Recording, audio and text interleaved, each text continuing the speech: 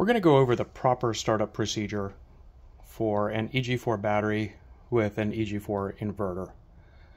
The batteries have a built-in pre-charge resistor, and it's important that that be used to actually start the inverter, otherwise you risk blowing capacitors. So we're going to go over the proper procedure. You'll notice I have all of the breakers off currently. So the proper procedure is actually to turn all of the breakers on on the battery side. So we're going to turn that breaker on.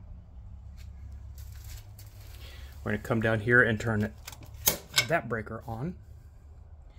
And at this point, there is a complete circuit from the battery to the inverter to start it up. The next thing we're going to do is turn on the BMS.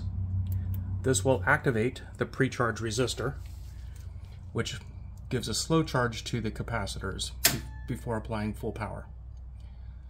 So you see the battery just came on, and now the inverter is coming on. Ignore the warning and fault light. As you can see, I don't have anything else wired to this.